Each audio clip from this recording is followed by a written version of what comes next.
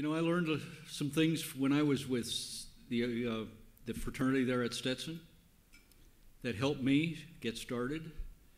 Because in the military, here I was 22 years old, just barely, went to command or lead 47 paratroopers. These guys were experienced. I was a newbie. And that's the sort of thing that we stepped into. You look in corporate, and a lot of times they don't have 47 people until they're ready to retire.